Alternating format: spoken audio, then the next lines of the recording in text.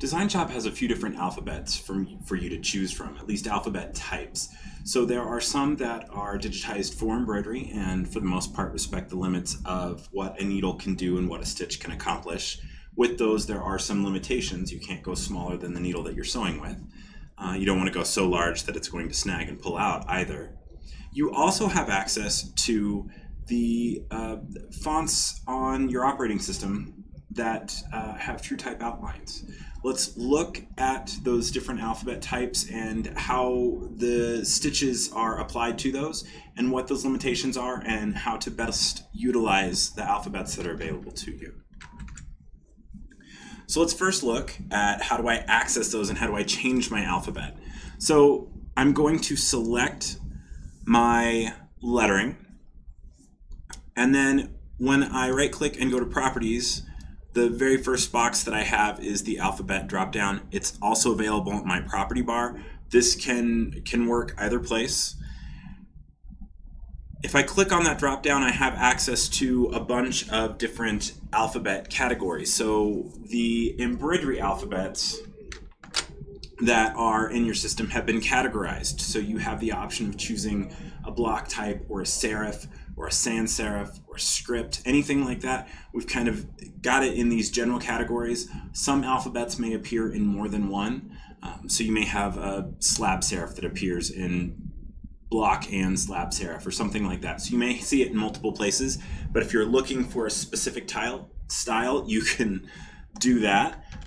What you can also do is if you know the name that you want to use, so I want children's, I can type CHIL and I'm getting all the children's stuff that has children's in the name, and so I could go down to children's slab.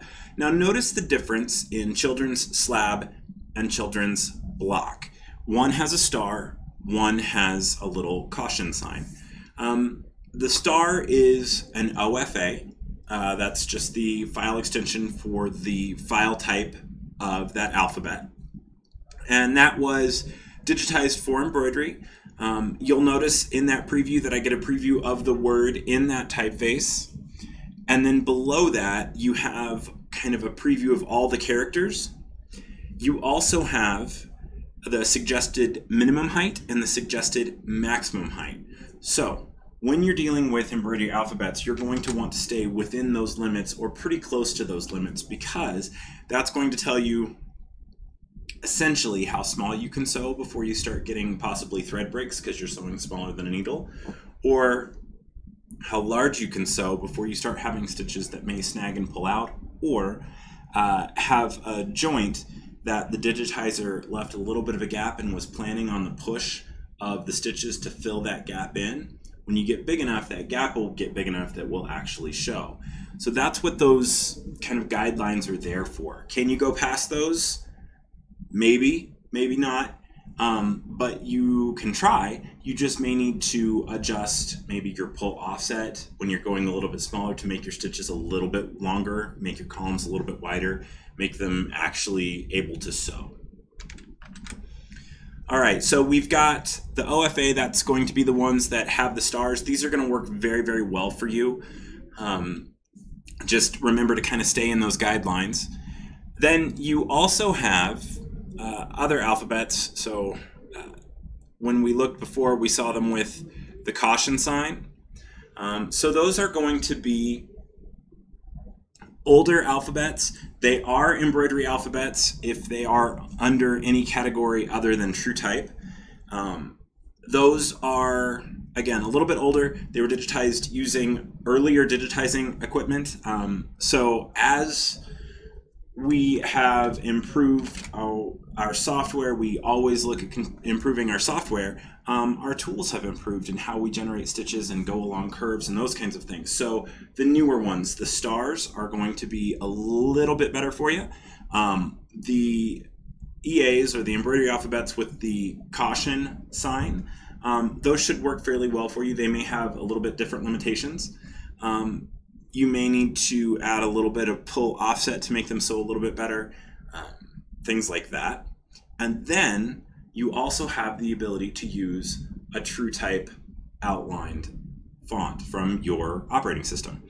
Now, those are ones that were loaded with your software that came with your computer, or other programs like word processors or graphic design programs may load some of those fonts with them. Some of the fonts that get loaded will have TrueType outlines, some will be PostScript. So we can only read the TrueType outline ones. And the TrueType outline, you may see them in a TTF format, which is just a TrueType font. You may see an OpenType font. OpenType font can have either TrueType outlines or PostScript. So maybe half of them will show up in your DesignShop and the other half won't. If they don't show up, it means that it has PostScript. So that's the big difference. The other kind of funny thing with OpenType is OpenType has some kind of different ligatures that apply when you have different letter combinations, and it will kind of swap out a glyph on you. Well, if DesignShop doesn't know how to handle that glyph, it may show up like that letter doesn't exist. So keep that in mind. If you see that, that's probably an OpenType playing a little bit of some funny stuff on you, and that's what's going on there. All right, so let's go back and take a look at some of what the TrueType looks like. So again, TrueType is a computer font. They may or may not work well. I can do something that just definitely would work fairly well. So something like this, I can hit apply, and if I zoom in, all of my stitches are generating really fairly nicely. This one would work really fairly well. When you have a TrueType, you also have the ability to utilize, a bold version, which is going to bring that up a little bit, or an italicized version, which is going to slant it a little bit, all again from that TrueType file. But if you grab a TrueType that perhaps is more of a display or a little bit too thin, you may end up with something that does not sew well. And now I'm having a lot of trouble finding one that's not going to sew well. This one might, not sew as well. You may not like how it joins some of those pieces. So if you look at how some of these stitches are being generated and how that's being done, that is because all of these stitches are being applied to what isn't really an embroidery alphabet. So can I change that? Yeah, I can go in and wireframe edit it. Yes, that's true. Is it something that you would want to do? Maybe, maybe not. Maybe you would do a little bit better to find an embroidery alphabet that matches it and then use that width, the letter width, to kind of mimic that condensed version of it. If it is something that you absolutely need, that's fine. You can start out with that and use it as a base and then edit it. That works really well. If it's something that you're going to be doing often, this is a typeface that you're going to be using very, very frequently, and it works fairly well, there's just a few pieces you don't love about it. What you can choose to do, depending on your level of software, is you can modify, you can convert your TrueType, or at least it's considered a TrueType because it has TrueType outlines. You can convert that, and you would go to, let's get back so you can see it, you would go to Tools and Convert Alphabets, and then you would grab the TrueType that you want to convert. So in this case, we were looking at this one. Now this one is not working so great for that, but I can go in, and if I'm going to be using it over and over again, I can edit this one time in the new TrueType modified font, or in this case, it will become an alphabet, so it's actually embroidery. I would hit convert, and that will convert it to that TrueType modified. It will then show up in my TrueType modified list, and so I can use that one that I have modified. If you want to do that, you can do that and go into your alphabet editor and modify the individual letter so that when you're using the alphabet, it's using your version, not the automatically generated version every time. So you've got TrueType modified, which allows you to do that, and that's under, again, that submenu. The other option that you have, depending on the level of software that you have, is originally I talked about the OFAs and how they're done with newer tools. Well, with the highest level of DesignShop, you have the ability to create your own OFAs. So you can digitize your own alphabet if you want to. Keep in mind that if you are not a stellar digitizer, they're not going to be a stellar alphabet for you.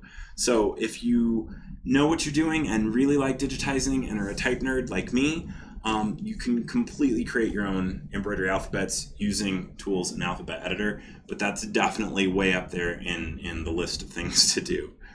All right, let's go back and look at those categories one more time. So we've got the ones that start with a star that are in the categories listed. All right, those are going to be your OFAs. Those are going to give you kind of your best results.